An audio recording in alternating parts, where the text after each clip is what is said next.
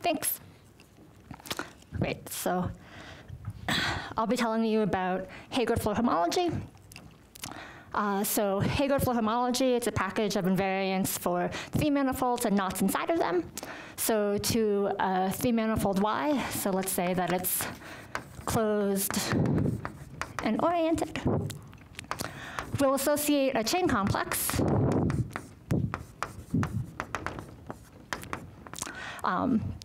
so this is, say, either a vector space or a module endowed with a differential that squares to 0. The chain complex itself depends on your choice of description for Y, but the chain homotopy type of this chain complex is an invariant of Y. So in particular, you can take the homology. So take the homology of this chain complex, and that's an invariant of your 3 manifold. And so this is defined by, it's too close. Okay, people can still hear me? Okay, great, thanks. So this is defined by Ozsv and Szabo. And in general, it's pretty difficult to compute this from the definition, but for certain special families of manifolds, there's maybe tricks about how you can compute this. And now also, there's a knot invariant. So we'll be interested in, say, knots in S3. We associate a chain complex we'll call CFK. And again, the chain complex itself is going to depend on how you describe your knot, but the chain homotopy type is going to be an invariant. So if you take the homology, that's going to be a knot invariant. So this is defined by Ozsv and Szabo. And independently, Jake Rasmussen, who you heard from last week. Great, and so what's special about this knot invariant? So there's sort of different flavors of it, but if you look at the simplest flavor of it, we'll call that HFK hat. So this is a bigraded vector space.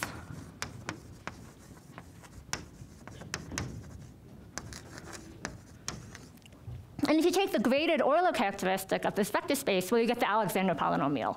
So in particular, we say that this categorifies the Alexander polynomial.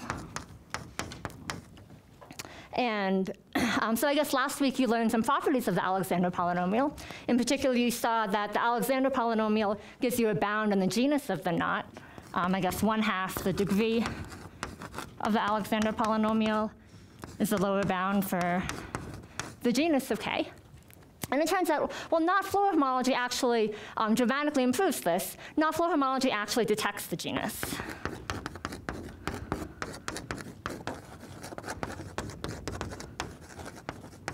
This is due to Ozsv and Szabo. Right, and so since the unknot is the only knot with genus 0, well, that tells you that knot Floer homology actually can detect the unknot. Right, so basically that says that if some knot has the same knot Floer homology as the unknot, well, it has to actually be the unknot. I guess you also saw that the Alexander polynomial can obstruct fiberedness in the sense that if K is fibered, then the Alexander polynomial is monic. And again, knot Floer homology improves this in the sense that knot Floer homology detects fiberedness. So knot Floer homology can tell you if your knot is fibered.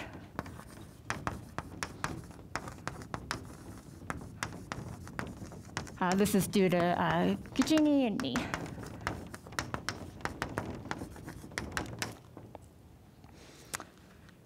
Great. Maybe one other question you're wondering is you might be wondering, well, is there a relationship between the knot invariant and the 3 manifold invariant? And there is. So in particular, the invariant CFK, this actually determines the Heegaard Floer homology for any surgery on your knot. So this is due to Ozsv and Szabo. So by Sn of k, what I mean is n surgery on k, so that means remove a tubular neighborhood of k and glue it back in such that an n-frame longitude bounds a disk. Great. So today I'm going to tell you about how we're going to describe our three manifolds and our knots, and that's going to be sort of the input into this machine that's going to spit out a chain complex. Tomorrow I'm going to tell you about the three-manifold invariant. Thursday I'll tell you about the knot invariant. And then on Friday I'll talk about this relationship between the knot invariant and the Heegaard Floer homology of surgery on a knot. Great. All right. So what I want to tell you now is how we're going to describe our three manifolds.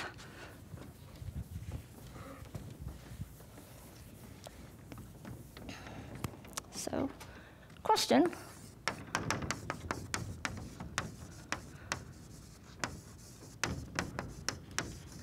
So how do we describe a three-manifold Y? And then the answer is going to be something called Heegaard diagrams. And that's where the Heegaard part of the term Heegaard Floer comes from. So let me begin with a definition.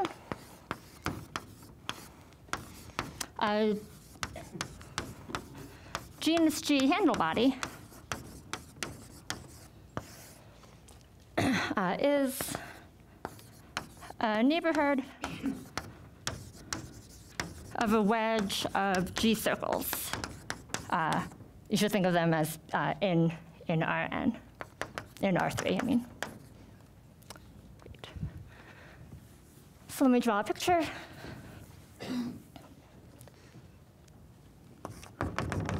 Great, so here's a wedge of three circles, and then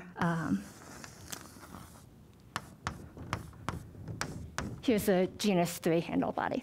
Equivalently, you can think about it as a 3-ball together with handles attached.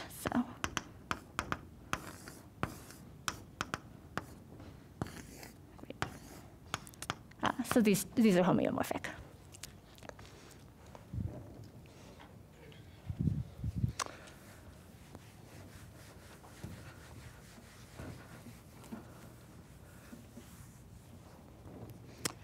And now, a Heegaard splitting of a three-manifold Y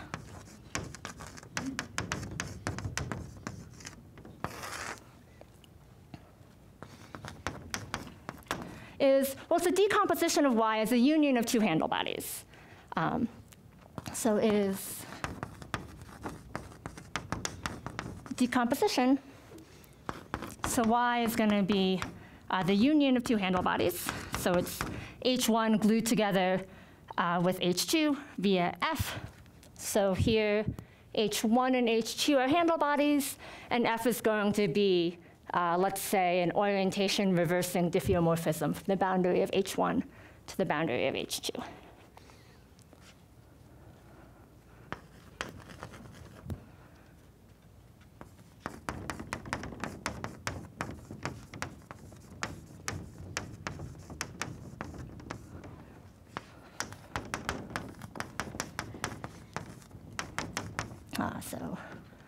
Orientation reversing diffeomorphism. Great. And then the genus of the Heegaard splitting is just the genus of H1 or H2. They have to have the same genus since their boundaries are homeomorphic. So let's look at some examples of Heegaard splittings. Great. So if you think about S3 as R3 together with a point at infinity, well, you can think about S3 as a union of two 3-balls. I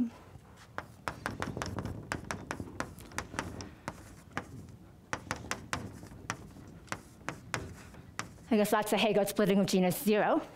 S3 also has a Heegaard splitting of genus 1.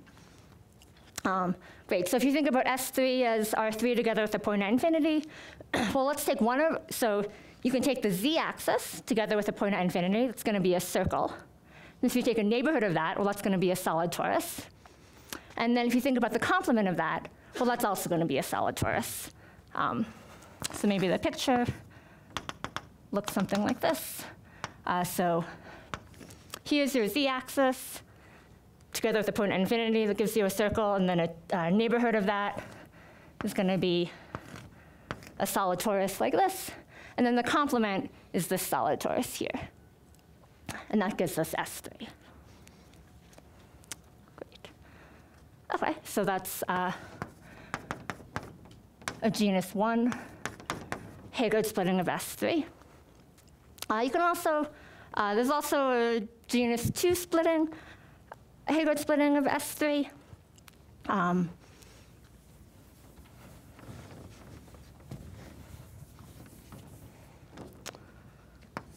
Great, so here's a genus 2 handle body. And then if you think about the complement of this, sort of just think of this as sitting in R3. And then, well, the complement of this, take a neighborhood of the point at infinity. That's going to be a ball. And then imagine, I'm going to describe for you a genus 2 handle body. So you have this ball. It's a neighborhood of a point at infinity, together with a handle that sort of goes through. You get sort of one hand. So you have this ball at infinity together with the handle going through here and the handle going through here. And that gives us a genus 2 Heegaard splitting of S3. And then maybe as an exercise, you could imagine a genus G Heegaard splitting for S3. Great. And then maybe another example, the lens space LPQ. I guess depending on your definition of a lens space. Sorry, this is,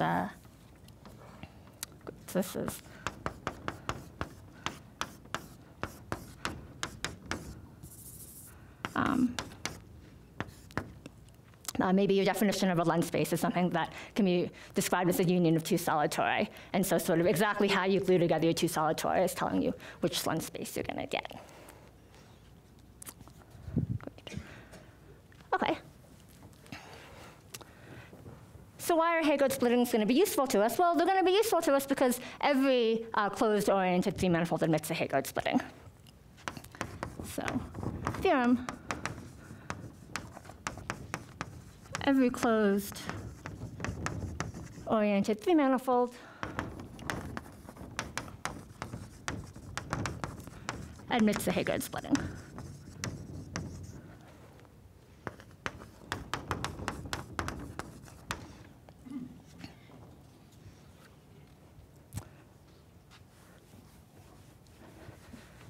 Great. So let's prove this. OK, so we'll assume that all three manifolds can be triangulated. So let's take a triangulation of Y.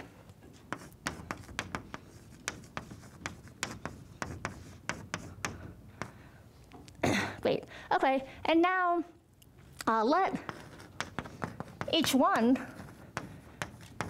be a neighborhood of the one skeleton. Right, the one skeleton, well, that's just going to be a graph. So a neighborhood of a graph, well, that's a handle body. And now the claim is, well, if that's one of our handle bodies, well, the other handle body should just be the complement of this. So the claim is that Y minus H1 is also a handle body.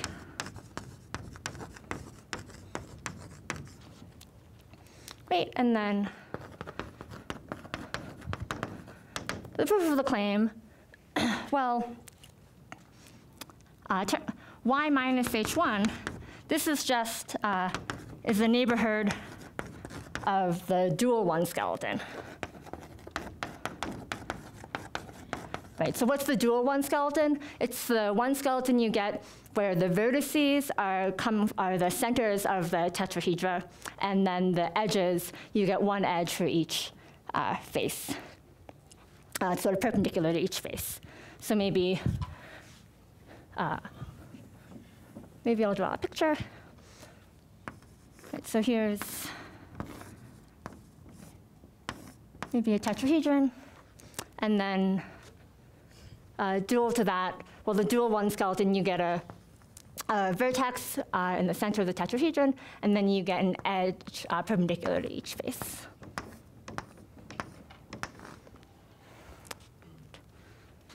Okay, and so that completes the proof.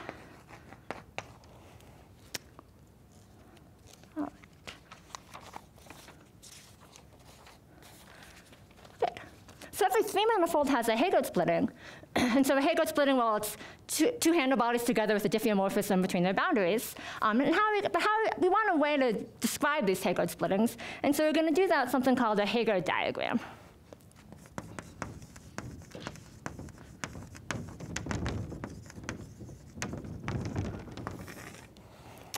Great. OK. So what's a Heegaard diagram? Before I define a Heegaard diagram, I'm going to give a way to describe sort of a way to sort of describe a handle body. So definition, a set of attaching circles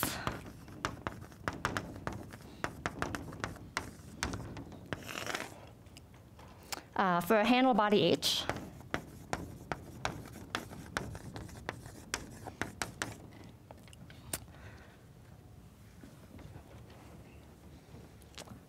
so let's say the genus of our handle body is G.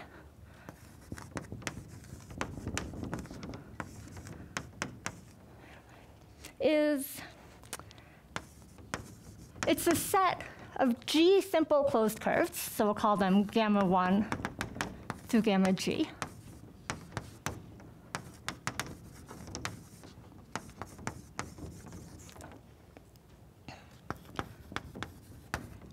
Where do these curves live? They're going to live in the boundary of H, such that they're going to satisfy three conditions. So the first condition is that these curves are going to be pairwise disjoint.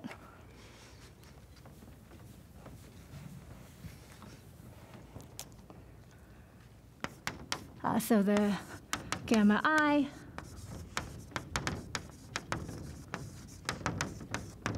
a pairwise disjoint.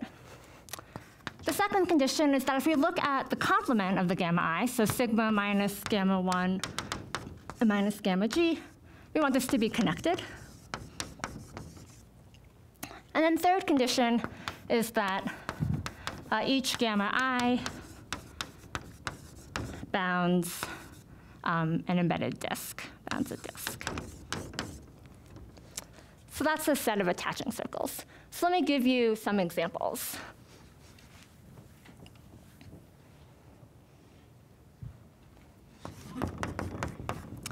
Great, so here's a handle body of genus 2. It's the neighborhood of a wedge of two circles. And, well, this curve bounds a disk. And this curve also bounds a disk. They're disjoint, their complement is connected, and each bounds a disk. This is a set of attaching circles. Maybe another example. Well, if I take this curve and this curve, well, these also both bound disks. So this is another set of attaching circles for this handle body. OK.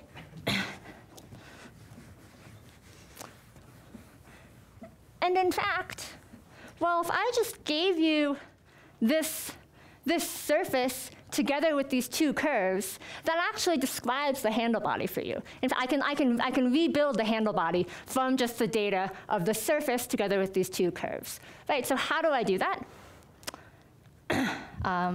So we can build H by, so first let's thicken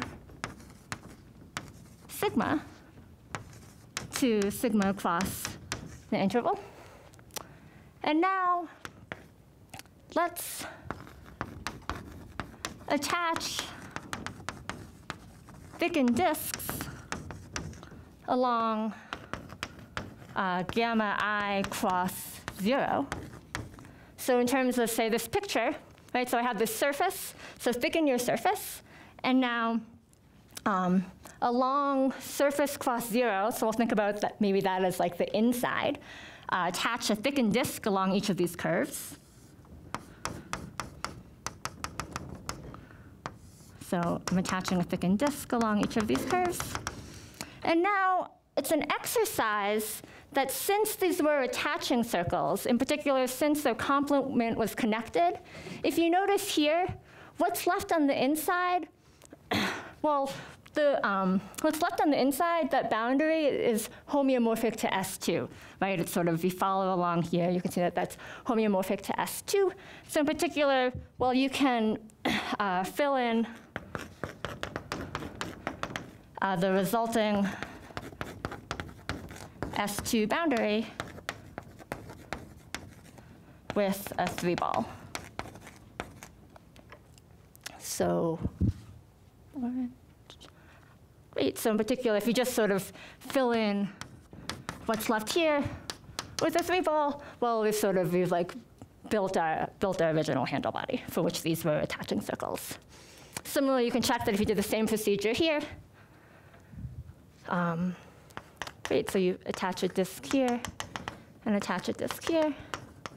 Well, again, because these were attaching circles, you can check that the boundary that was left is S2, and so there's a unique way to fill that in with a 3-ball, right? Your 3-ball is going to sort of live here. Great, so the point is that just handed an abstract surface together with the attaching circles, well, it actually tells you, it allows you to sort of rebuild the handle body that you had. Yes? So how do I know if they're attaching circles or attaching curves when I don't know if they found a disk? So the way I define this, in this definition of a set of attaching circles, you had the handle body, and then you described the curves in the boundary. The other way around, right? Oh. How do I know? So the other way around is. How do I know if the curves are allowed? So you're starting with. With the surface. Uh-huh. How do I get the handle body? Oh, you get the handle body by this procedure. Yeah, but there. So what I'm confused about is I don't know. So this third requirement. Uh-huh. How can I check it without knowing? Oh, so when you build the handle body, you're making it satisfy this condition because you put the disks in. That's right. In Yeah. reverse, you don't impose the third. That's right. But sort of the third gets imposed by construction. Exactly. Do you require the connectedness assumption of the bounding surface? Oh. Yeah, I guess here I'm requiring the surface. Yeah, my surface, everything's connected. Everything's connected. Yeah, I guess I didn't say that. Other questions? Great. Okay. All right, so now we're ready to define a Heegaard diagram.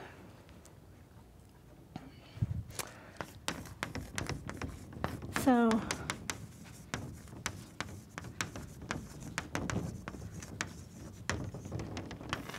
a Heegaard diagram so let's say we already have a Heegaard splitting of a manifold Y. So this is, it's a triple surface, comma, alpha, comma, beta. So I'll tell you what each of these are.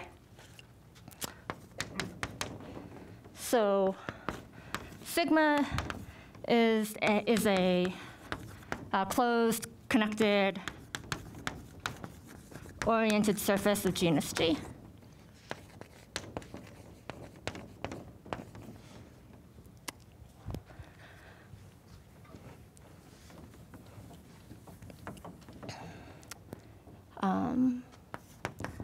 Alpha is a G-tuple of curves, alpha 1 through alpha G. And what are these? Well, this is going to be a set of attaching circles for the handle body H1.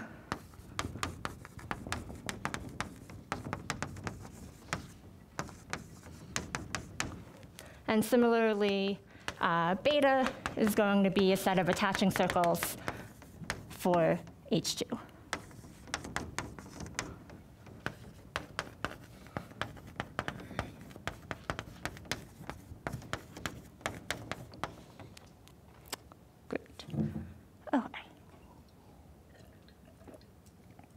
So let me give you some examples of Heegaard diagrams.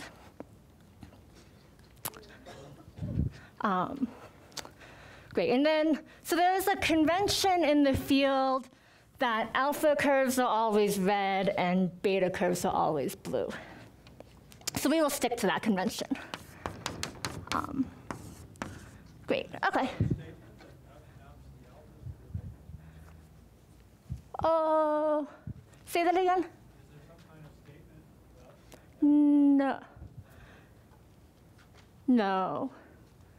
No, I'll give some examples and maybe that will help.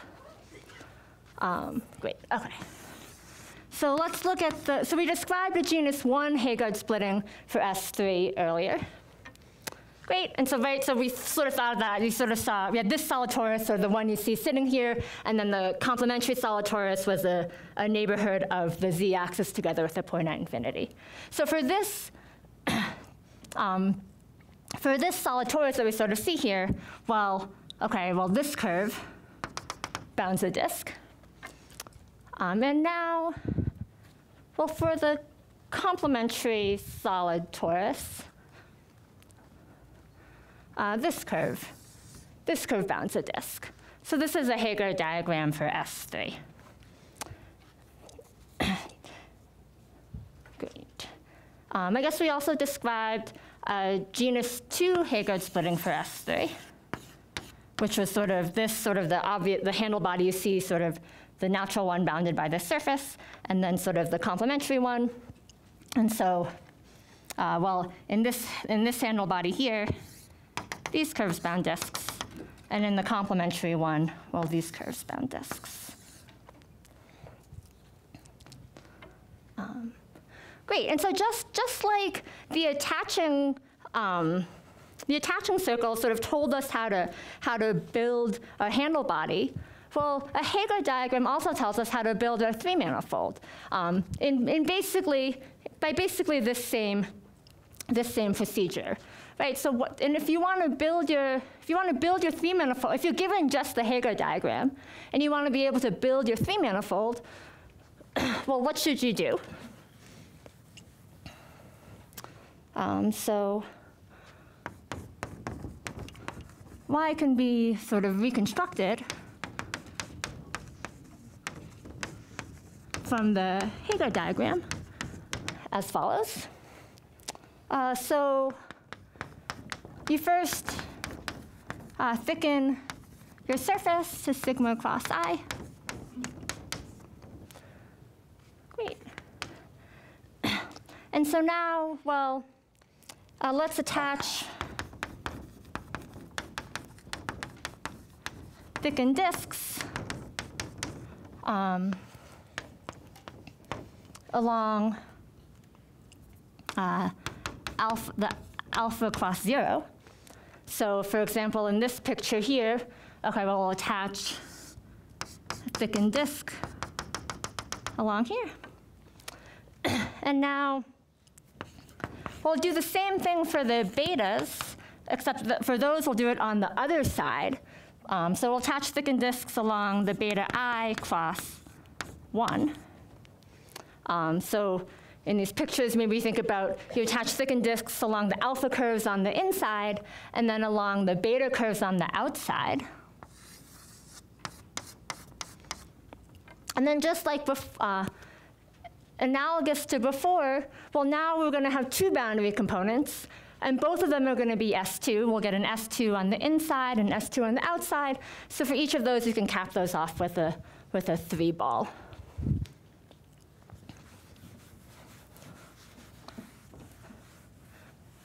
So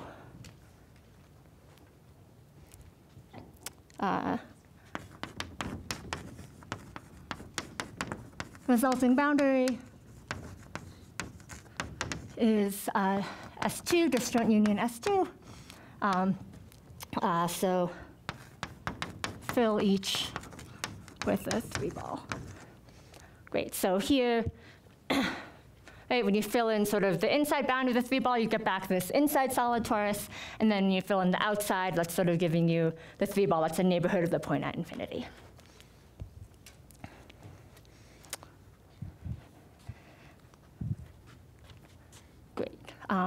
Maybe let me give you one more example of a Heegaard diagram. Here's a Heegaard diagram for RP3.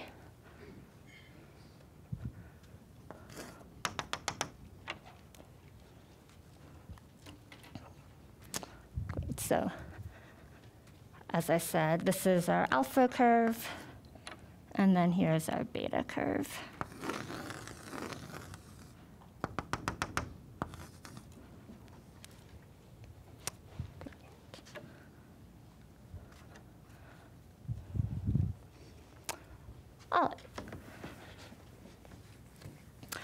And so for technical reasons, we're going to need a base point. So we're just going to put a base point somewhere in the complement of the alpha and beta circles. So maybe a base point here, W. Great, so.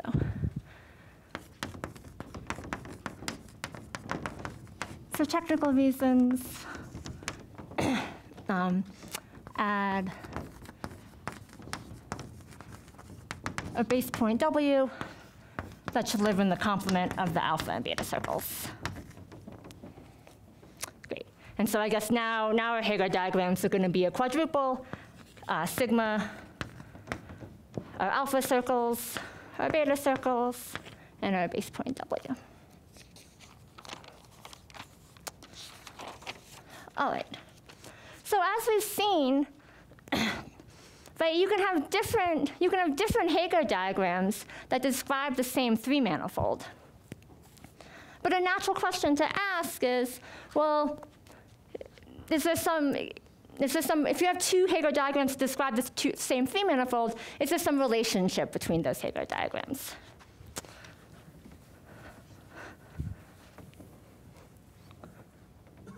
Great. So now I want to describe, so motivated by that question, now I want to describe for you Heegaard moves.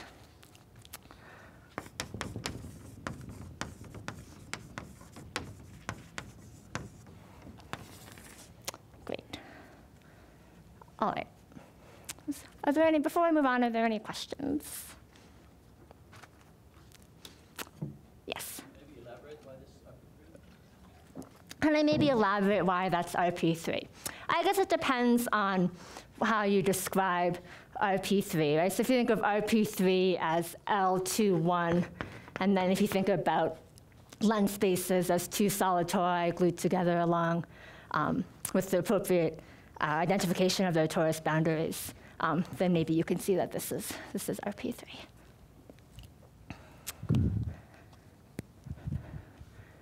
Great. All right. So in order to describe these Heegaard moves, let's let gamma 1 through gamma g be a set of attaching circles for H. So a set of attaching circles for handle body H.